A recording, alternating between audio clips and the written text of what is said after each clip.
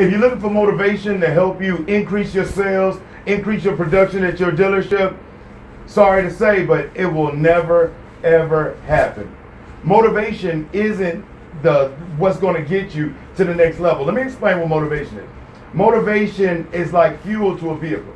You can have a nice looking vehicle with all the trimmings and all the features that come along with it.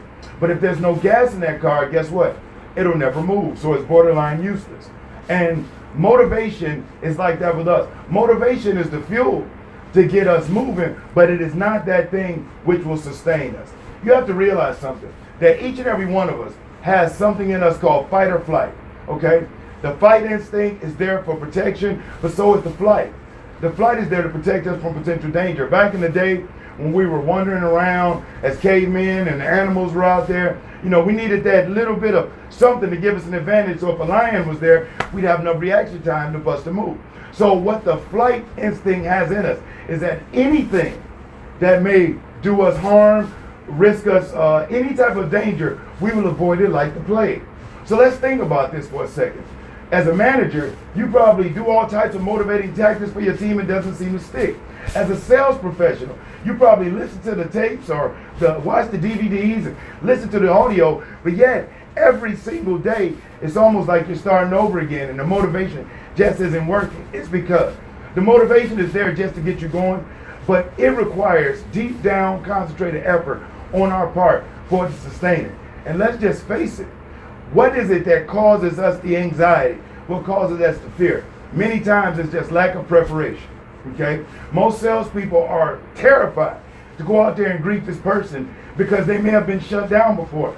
What causes most shutdowns is the incorrect way of approaching a person. You have people still going to people and saying, can I help you and how you doing?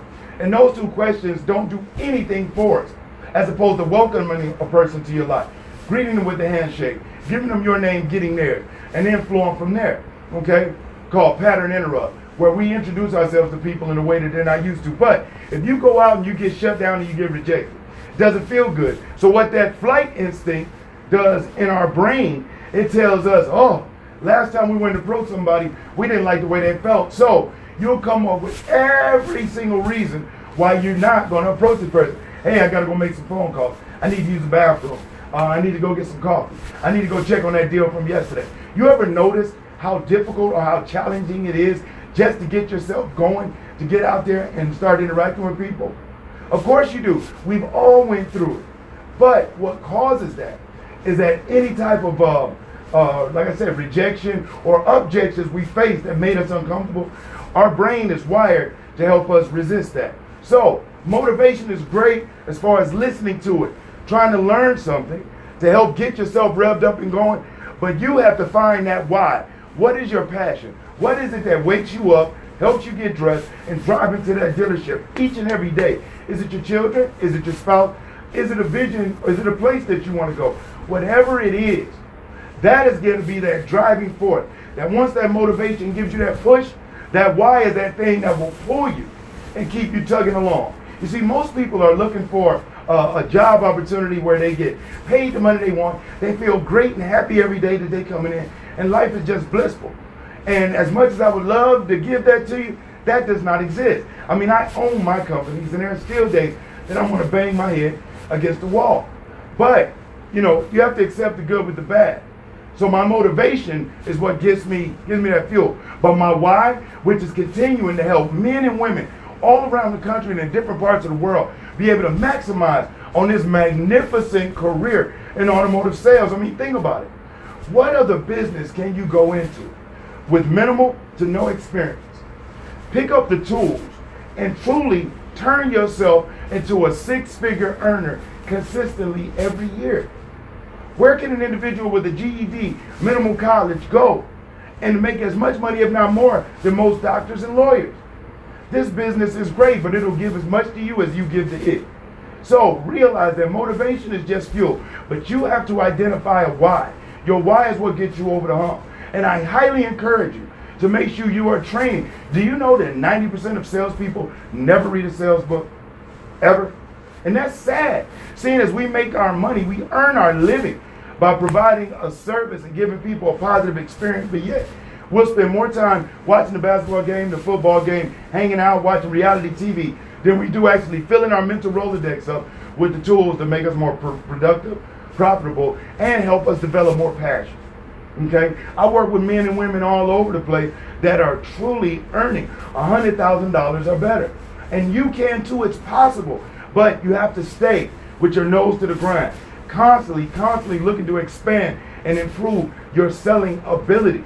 Okay? Listening with the intent to understand. Asking the right questions. Making sure that you be a solution provider. There's no such thing as a natural born salesperson, but there are certain characteristics and traits that you may have that make it easier for you to get in, adapt, and be successful, but it takes work. It takes effort. And if you do what's easy, your career will be hard. But if you do what's hard, your career and your money-making opportunities become much easier. So I highly encourage you to make sure you focus and concentrate on your why. Identify that why. Once you get it, write it down. If it's the kids, bring in a picture. If it's to buy a new car, bring in a picture. If it's a new home, same thing. If it's to do something for your spouse, write it out, post it up. Whatever it takes, that every time you look around or you feel like stopping or slowing up, that thing is there to remind you. And one of the things I like to say is, if your family was at work with you, would they be proud of you or would they be embarrassed? And if you know they'd be embarrassed, we got to get to work. So make sure that you click the like button, give us a thumbs up, okay? Subscribe if you hadn't, or connect with me. That way you get notified of every new video that comes up. And be on the lookout, because every month we're going to be having a sales training webinar, automotive sales training webinar, where you have some of the top producers nationwide sharing what it is that they do to be as successful as they are. And one good tip from them could be that career changer for you. If you're in management and you're looking for a way to jumpstart your team, I encourage you, direct them to the webinars. Or if you're looking for somebody to come in and do for your store what has been done for thousands of other stores, which is to increase productivity, bring in much better people, and increase the bottom line for your dealership, shoot me a message, give me a phone call. A conversation has never hurt anybody. I'm sure you're probably doing a fantastic job. But if you and I talking can make your business that much better, can increase this year's sales over last year's sales, and so forth and so on, make you more profitable, hey, I think you and I both know it's well worth it. So I encourage you, make sure you realize motivation is just a fuel. But we have to identify that why to keep us going.